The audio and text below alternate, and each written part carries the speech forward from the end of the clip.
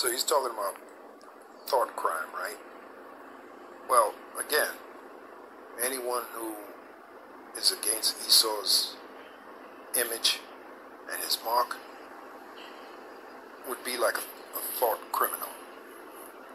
The fact that we're teaching this gospel in the eyes of the top wicked elite, we are thought criminals because we're against Esau's state. We're against his image, which is the New World Order, and we're against his mark because the Heavenly Father is against his image and his mark.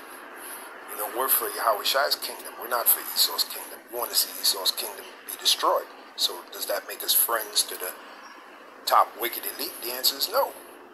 That makes us their enemies. So eventually they will come for us. They will come after us. And even us brothers, we already got a taste of that on the very day of 9/11 when they came for us. They came for us at the school. Okay, and 8 of us were arrested. We always tell the account of what happened. So this thing is very real, man. Okay, this is not a joke. This is deadly serious. And you brothers out there, you sisters as well, you should prepare in your minds for what may very well be possible. You know, all of us are going to have to face our darkest hour in this ministry. Let me say that one more time. All of us are going to have to face our darkest hour in this ministry. We're going to have the ultimate test of faith. You will have the ultimate test of faith. There's no doubt about it. And remember, you've been warned. Okay? Yahweh Shem Yahushua put the spirit on men like us, beginning from the Apostle on down here at GMS, to paint the real reality of being in this knowledge, being in this truth. While these other Israelite groups have got their head up their ass, you have to wonder what kind of spirit they're in. You get the real reality here. Okay?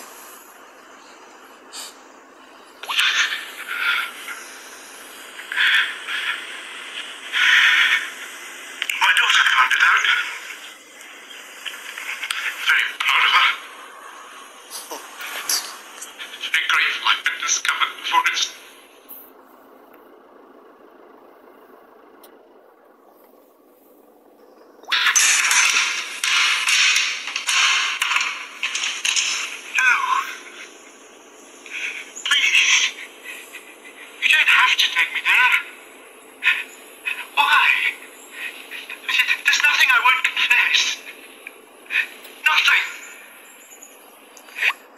Certain brothers, right, with that spirit, man, they're gonna fold. once, which they were never part of the elect anyway, because the elect is not gonna fold. I said brothers, but I mean, you know, individuals that know this truth, when they're, you know, when the option of either being put to death with the word or bowing down to the state is put before them, they're going to fold. Okay? Just like this individual here he's folding. He says, there's nothing I wouldn't confess. Why are you doing this to me? Blah, blah, blah, blah, blah. Let's move on. What does the scripture say? Fight. How does it go? Fight the good fight.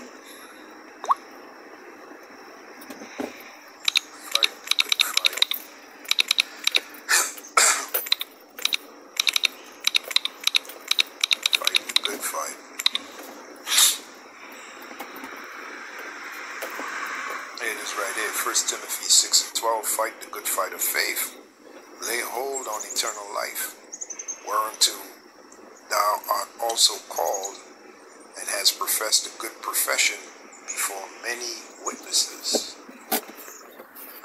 There's one in Revelation. Is that Revelation? Yeah, the 3rd chapter.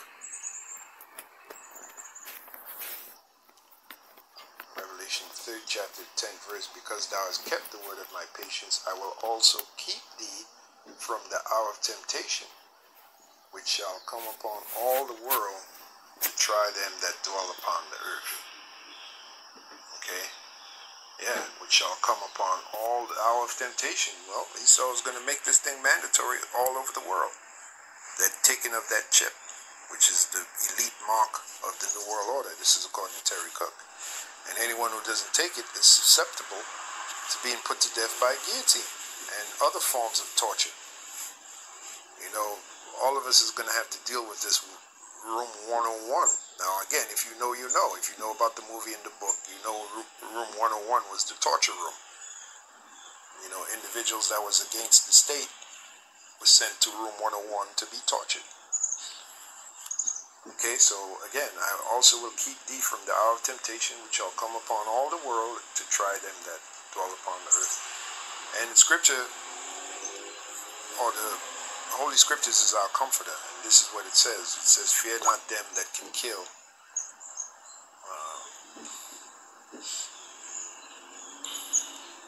Let me see if I can find it. So we're not even supposed to fear even death.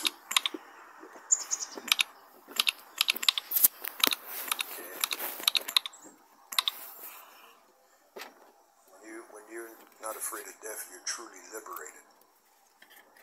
Okay. Matthew 10 and 28. And fear not them which kill the body, but are not able to kill the soul, as in the spirit. But rather fear him which is able to destroy both soul and body in hell. And that's the Heavenly Father, Yahweh. So at the end of the day, we're not going to fear what men.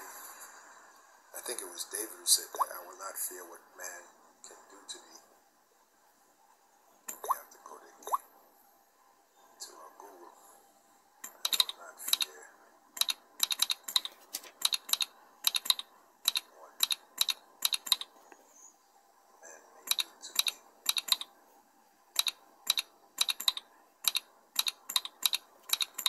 And remember, it's going to be within Esau's power to do this. Just like it was within Esau's power back then when they were terrorizing Yahushua. Yahushua even told him that it is within your power to do what you're doing to me. Yahushua told Pontius Pilate that. He said, you could have no power over me unless the Heavenly Father gave it to you. But if this is your hour to do what you're doing. Plus prophecy had to be fulfilled. So it's going to happen again to the men of Yahushua. Yahushua said, if they have persecuted me, they will persecute you also. Okay, there it is. The book of Psalms 118 and 6. The Lord is on my side. I will not fear what can man do unto me. So even if they say, well, we're going to kill you, like they're about to kill Parsons in that scene, we'll say, well, you know, if it is the will of Yahweh and Yahushua for you to kill me, then go ahead and kill me. To do thy will, O God. Giving all praise to Yahweh, Ba'ashem, Yahushua, Ba'ashem, B'Chakodash. In the beginning was the Word, and the Word was with God, and the Word was God. The same was in the beginning with God. All things were made by him, and without him was not anything made that was made. In his life